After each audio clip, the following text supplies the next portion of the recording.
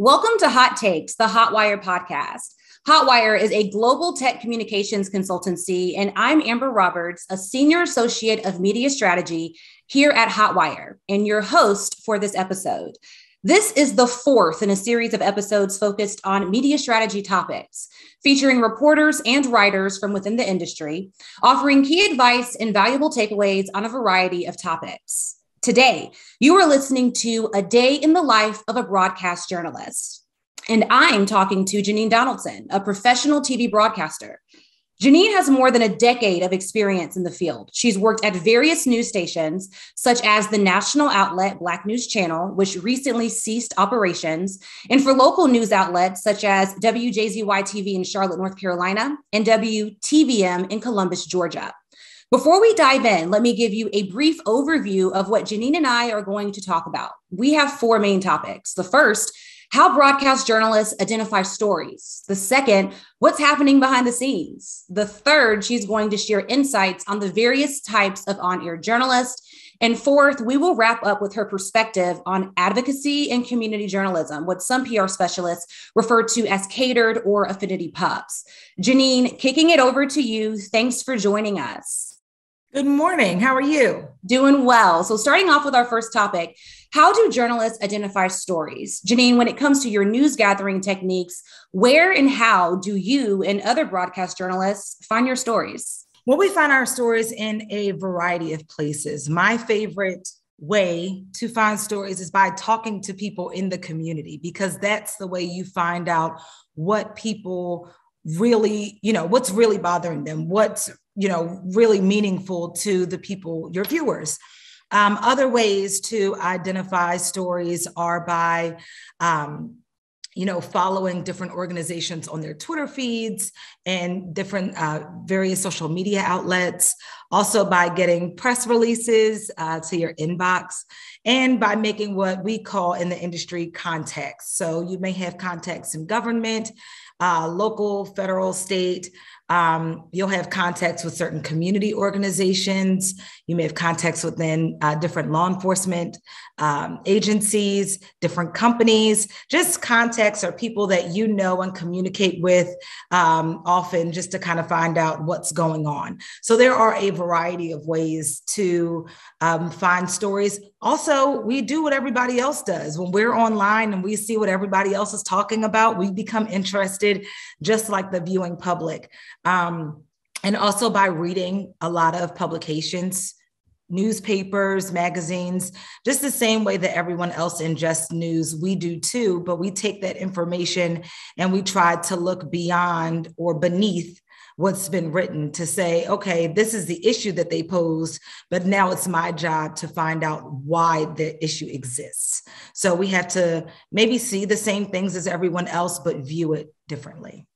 And Jenyne, it's really about building those relationships and building human connections with the public, with sources. It's really about people at the end of the day. That's the root of all of your stories. Absolutely. The people are why we come to work every day. What is basically news is celebrating people's triumphs, keeping people in power, holding them to account, and also telling the stories of other people who may be going through the best and or worst days of their lives. So what are their tragedies? What are their triumphs? And doing that every day. But people are very much at the root of everything we do.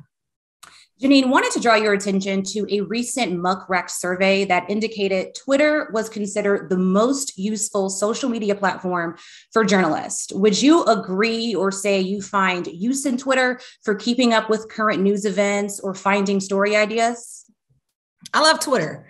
Everybody loves Twitter. In fact, my first job in news was on the assignment desk in Philadelphia, and my boss told us, if you're not on Facebook and Twitter, Twitter was newer at the time, but if you're not on Facebook and Twitter, you're not doing your job. And we were expected to be logged in all day because Twitter is real time. So, other outlets, other social medias, newspapers, newscasts, everything has to wait for a time to be posted or for you to view it. Maybe you have to wait till the 6 o'clock news to see what happened at 3 o'clock this afternoon. Or for Facebook, maybe people are posting what happened and then, doing a completely different post as things develop. In Twitter, everything is real time and it's very quick. So it is a tremendous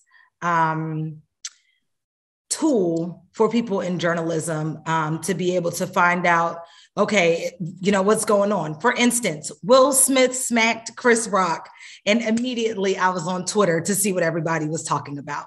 Who was posting it, who was talking about it. I was talking about it because it's an immediate place and it's a community where everyone's going to be on it. So it's no delay on Twitter, which makes it so valuable. So yes, I would say that Twitter is a huge tool and definitely one of my favorite resources. And what elements would you say are important for a good broadcast story as we're talking about news gathering techniques and advice for people who may be interested in pitching a broadcast story? So say if a PR specialist or someone who works for a business wants to have a story air on a broadcast platform, specifically television, what elements should they have?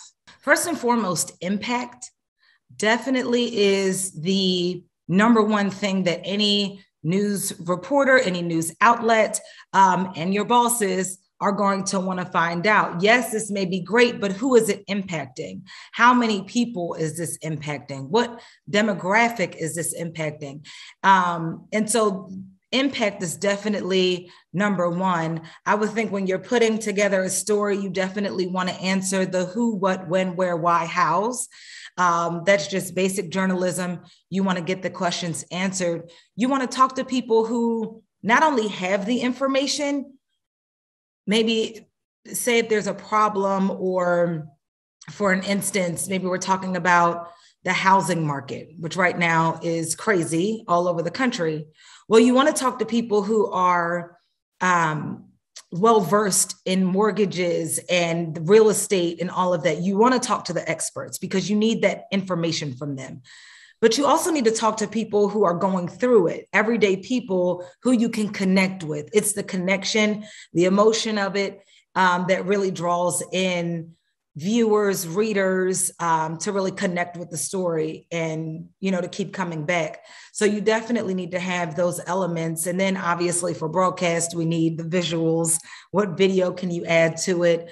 But again, impact, information, you want to make sure that you have somebody who really knows what they're talking about in there. And then also somebody who has been impacted, because that's relatable for the viewer. Now, moving on to our second topic, which is behind the scenes insights. Jenyne, can you walk us through at a high level overview what a day in the life of a broadcast journalist looks like? Now, I understand no day is the same, but what are some of those daily standards in a newsroom for on-air talent like yourself? No matter if you are in a local newsroom in Texas, or if you are covering statewide politics in New Jersey, or if you are covering national news based out of Charlotte, which all things I've done, your day basically has the same flow to it. So your day always typically begins with an editorial meeting. And that's where it's a meeting of the minds with managers, reporters, oftentimes photographers, definitely producers. It's a big roundtable conversation about what are the stories for today. Everyone brings ideas to the table. Typically, I would say reporters bring about 3 story ideas a day, and we all pitch our stories, and the managers decide what's important for coverage that day. What are these day of stories? It may be, we want to have. There's something going on crime-wise. Okay, we definitely have to cover that because it's a public safety issue. There's something going on. Maybe there's an update with COVID. There's a happy story because we don't want to depress people while they're watching. So we may have that. We may have an investigative story. So they try to have a variety of content, and that's all discussed at that table. Some people have difference of opinions. Some may say, I don't think this story is important, while other people are fighting for it. But that's really how the day kicks off in a newsroom. It always starts with that meeting. Whether you're in the morning shift or the evening, we all come in and we start our day with this meeting. Then from there, you get your assignment and you start making calls. You're calling your contacts, you're reaching out to people, emails, phone calls. You're just trying to gather information. You're doing a lot of research. You may be putting in requests for information. And so now the news gathering process begins. And so now you're researching the topic, you're reaching out to people who can speak to it. Usually once you get an idea of who you may speak to or, whatever, you go out. And for us in broadcast, we'll go out and start getting video. So maybe we're talking about COVID affecting hospitals. Well, now we're going to go to the hospital. We're going to get video. We may be getting video of a full parking lot, video of the building, maybe video of healthcare workers coming and going. Whatever the story is about, you try to tailor the video to that story. So now you're shooting your video, you're shooting your interviews. And then once all of that news gathering process is completed, you have your sound, you have your pictures, you have your information. Now you start to pull all of that together and write your story. And so you put your story together, you match your story with the video that you have. Sometimes in news, we do that with a partner. We'll have a photographer. It's becoming more common in this industry to do what we call multimedia journalists or MMJs, which do all of the news gathering process themselves, from shooting, writing, editing, reporting, even covering their own live shots. But if you have a photographer, they work with you on that process. If not, you're doing it yourself. And I've done both. Much more prefer being a reporter and not having to do everything. But which Jenyne is actually our next topic that you're seamlessly transitioning into, which are broadcast titles.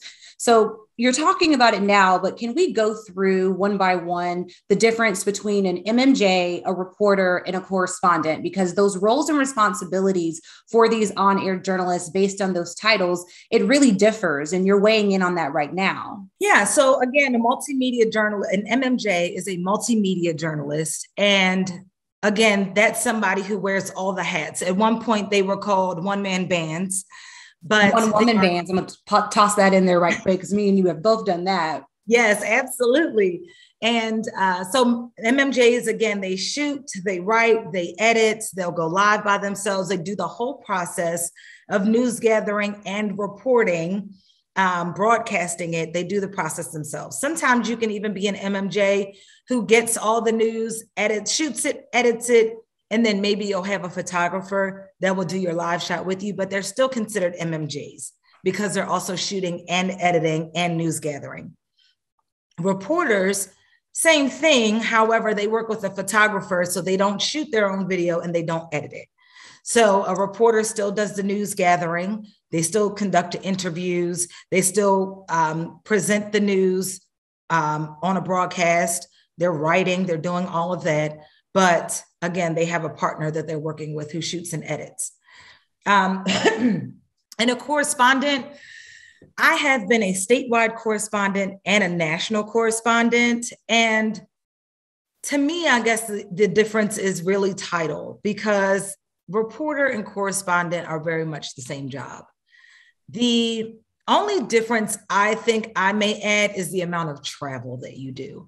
As a correspondent, you're often flown out to different locations or traveling to different locations and going to where the news is outside of your local news market. So in New Jersey, I was a statewide correspondent. So I may be in North Jersey, I may cover South Jersey, I may cover the shore towns up and down the coastline. I was not beholden to one particular area, which we call DMAs, or designated market areas.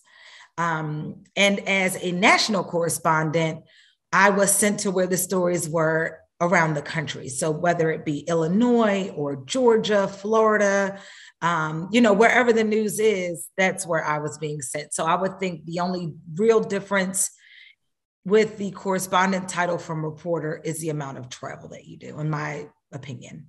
Great insight there, Jenyne. And for our last topic, wanted to discuss your perspective on advocacy and community journalism. In the PR world, we may refer to these as catered or affinity pubs, which are outlets that cater to a specific demographic or population. As previously stated, Jenyne worked for Black News Channel, a national outlet that ceased broadcast operations and filed for bankruptcy earlier this year, causing most of its employees to be laid off, including Jenyne. I'd like to note that recently there's been talks about the outlet searching for a new buyer to potentially resume operations. Now, two things I want to dive into here, Jenyne. First, can you weigh in on the role of affinity pubs like Black News Channel? Sure. So Black News Channel was a first of its kind, very needed news organization. And I can tell you, you talked a bit about the unfortunate demise of Black News Channel. And it was very sad to see that go, and also my job with it, mostly because it was something that we were also very passionate about because it had not been done before and it was so needed. But what Black News Channel did was focused on telling stories of the Black and Brown communities and the impacts that the same things that everyone covers every day, be it COVID, supply chain disruptions, inflation, all of the things that every news outlet discusses every day. But what is the specific impact on Black and Brown people? And what we found was that anytime we were covering these stories, there was more often than not, and I would even venture to say always, a disproportionate impact on people of color. And so it was very necessary for us to do these things because it had not been done before. In most local news outlets, yes, they may talk to Black and Brown folks within the community, but there is no specific focus on that. And it's necessary, be it if you're Black or Brown, whether you're white, whether you're Asian, Indian, whatever your nationality is, or ethnicity, it's important to have these focuses on how these communities are impacted, because there is no one size fits all solution to the problems. And so again, we talked about some hot things that have been going on within the country, some issues that the country has faced within the last year, from COVID to inflation to all of these different things, and particularly the housing market.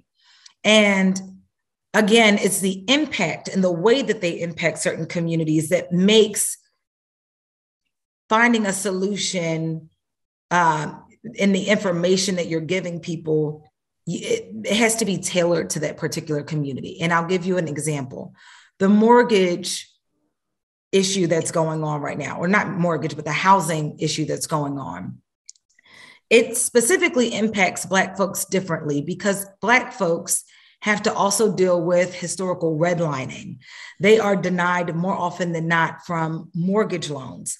Even with the refinancing boom of 2020, more Black applicants were denied a mortgage refinancing loan than any other group of people. And so when you are giving people, viewers, information as to, okay, maybe you need to have your credit score, you need to have this, you need to have that. Well, there are many Black folks who had all of those things, but were still denied or still could not get into the housing market.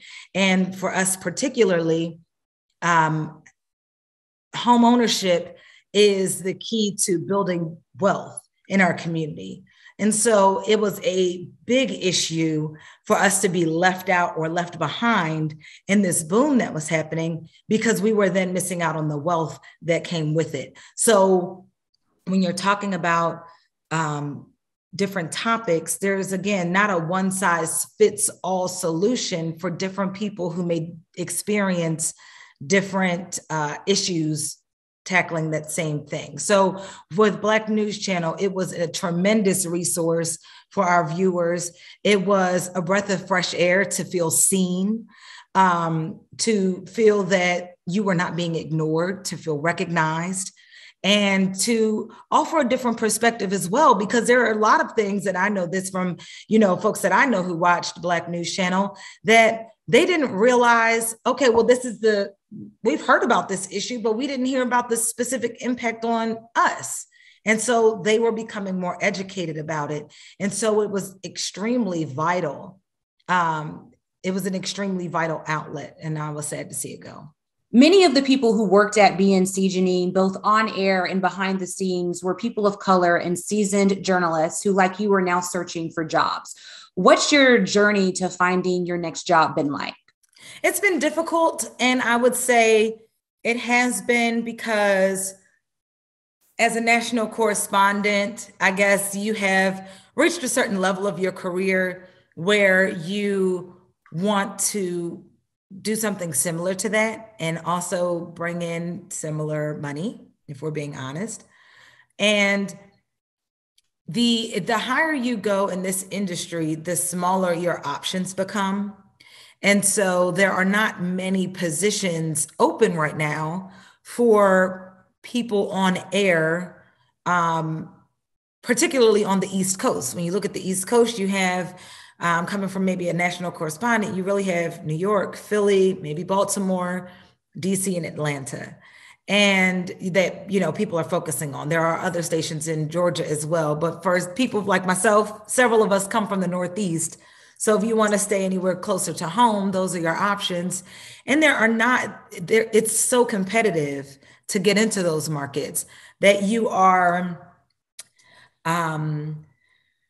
you're in a competitive arena with a lot of people. People from across the country want to get into those markets. Not only that, but you're also entering this arena with your coworkers, your former coworkers from Black News Channel, who too are now looking for jobs, and we're all vying for the same few positions that exist. And so fortunately, many companies have been sympathetic to our situation and have reached out and said, maybe how can we help you? Let's see if what you want to do aligns with what we have available.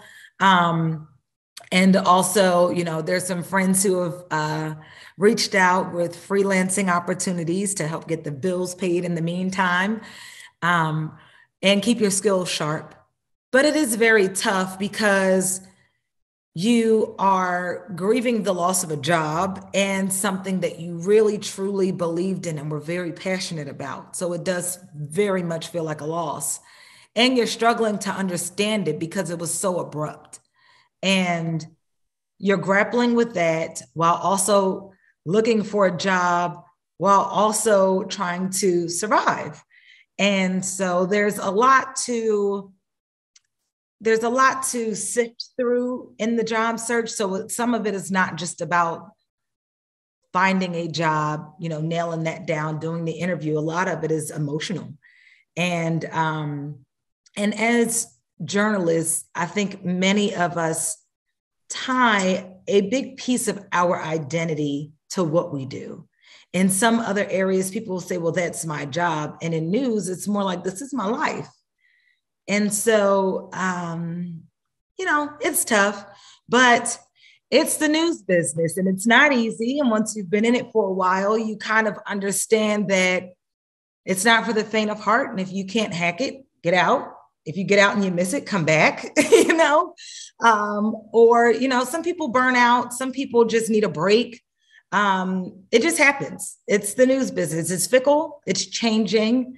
And you have to love it to do it. Well, Jenyne, we are wishing you best in your future career endeavors. And we want to say thank you for joining us today. And thanks to those of you listening. If you would like to hear more from Jenyne, you can follow her on Twitter at Jenyne Donaldson.